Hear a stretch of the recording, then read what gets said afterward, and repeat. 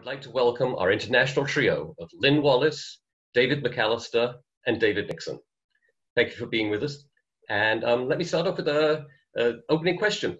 Why should a dancer enter a competition, and what should they expect to get out of it? And I think the idea of going into a competition to win in dance is really not the best way to achieve something. I think you have to say to yourself, what is it I want to get out of this? How can I be a better dancer at the end of this? How can I engage better with new things like choreographers and different styles and different people? And I really think that if you go on that journey, I'm thinking of it in a way like people often in competitions, they only do the steps that they can do well and that show them off to their very best. And that isn't really taking a step forward in their lives as a dancer. Now, I'm not saying you shouldn't do any of those, but I think you should look at things. What do I want to do better? You know, what vocabulary or what way of using music or what expressive paths do I want to take a journey on in this competition? And I think if you do that, regardless of where you fall in the competition, you're a winner because you have made progress in your career and you have done it in the way that a professional dancer does it in a company. So that's kind of my perspective on it, and it's why I really think this competition from the RAD is very good for dancers because of the way it's set up and designed. Look, I totally agree with that, David. I think, you know, when you go in to win a competition, you're only going to lose because you're not actually there to, as you say, experience the whole thing. And when you think the opportunity to dance on stage in front of people is what we're all aiming to do as dancers. So a competition is just another opportunity to do that. I think it's a wonderful opportunity for the students to be part of the creative process, particularly in this competition, and the opportunity for them to really learn from their teachers, from the coaches, from the musicians, from the choreographers. So another element that is probably new to a lot of the competitors at the Fonteyn is there is obviously new people teaching class, and there's a choreographic element where everybody's learning a new piece of choreography and not in a long amount of time. So a lot of students have probably spent 6 months preparing for the one solo that they get to perform, and they work consistently with their own teacher. How can you get some suggestions about how people should mentally prepare for this sudden change of personnel that they're working for? And we all have different learning styles, so how to feel comfortable with your own learning style within a different kind of environment. So I think the most important thing is when you go to the competitions and you have these different teachers and coaches and also working with a choreographer. I know myself when I was a kid, we did a lot of syllabus work and I didn't really have that opportunity of doing free classes. And I think, first of all, it's really good to speak to your parents or your teacher and try and get that opportunity to work with different people, at a summer school. And I know now in the RAD syllabus, there's so much more free exercises that you get given. But when you're in that situation where you are being in a coaching type situation, make sure that you really concentrate on what the teacher or the choreographer is talking about and demonstrating, because we get so caught up in that bubble where, we're worried about what the jury might be saying or what the other competitors might be saying, or even, some of the audience members if you're doing it in front of an audience. And you've got too many things going on in your head. You can't actually concentrate on the work that's being said. So then you have that dual panic of having to try and remember while, your brain's been going in 10 different directions. So forget about everyone else. You can only drive your own car. You can only be in charge of your own body. I absolutely agree with don't panic. I found as a student that I took quite a while to learn things. Once I'd learned them, it was fine, but I seemed to take longer than everybody else.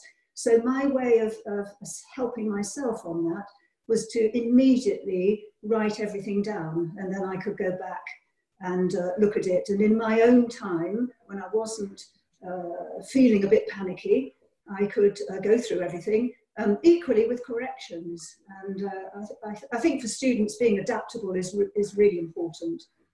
I think that Lynn's right. I find a lot of dancers write things down at the end of the rehearsal. If they don't have those kind of memories that they feel that they can retain it.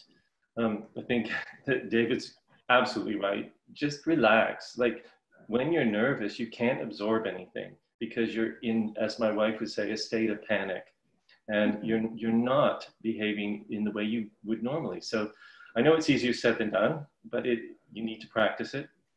I think the other thing is being really open. Like, you have to understand that there are many ways of saying things, as Lynn said, but there are many ways that people like things to be done.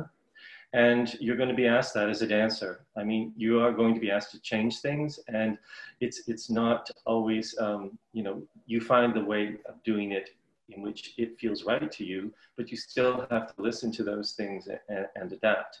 I think the other thing is often dancers only focus on the feet. So somebody's setting a combination or they're working on choreography, and all you're picking up is the footwork. You need to look at the whole picture, and you need to look at the feeling of the person doing it. What is the feeling you're getting from that body? And the other thing is, don't immediately jump into doing it with them, because the minute you start doing it, they turn one way, you turn upstage, and you've missed the next steps because you're not looking at them. So I think really putting your attention on them calmly, looking at the whole picture. And then, as Lynn said, if you need to, and write it down later, as David said, you need to reflect on it and, you know, think about it so that when you come back the next day, you're not worried about it, that you're moving on to the next step. Stepping back a little bit, can you give a little thought about finding the right solo for yourself? So I know I said that you should go into a competition working on things and having an aspiration. But at the same time, for instance, if you have a very weak jump, don't pick a solo that's only jumping, because you're really not going to make it. Or for instance, recently I saw that many people were picking solos that had turns in that they couldn't do at all. So every time, and often in these classical solos, for some reason or another, we have to repeat things 3 times. So if you can't do a step, we see it 3 times that you can't do it. So really think about a combination of, when you're picking those solos, of how it fits you and what you can gain from it. And there's a combination in that, I think, to be met. I totally agree with what David said. I think sometimes we have an idealized opinion of what we would like to look like when we're dancing a solo. But you have to be really, really honest with yourself and really, you know, face yourself in the mirror and go, is this putting me at my best advantage? And am I showing off all the things that I can do well? As David said, you know, if you're not a great turner, work on it in class, but don't pick it as your variation for the competition. But from a judge's point of view, what do you think makes a successful candidate? We've talked a lot about being very receptive, being focused, observant. All those things set the pathway for a successful candidate, I think. Proper research, as Lynn did, choosing solos that are appropriate and yet they have some element of ambition to them. I think, you see, the thing is, at the end of the day, many people can do the variation. The winner will be somebody who makes choices artistically, especially through music, through texture, through dynamics.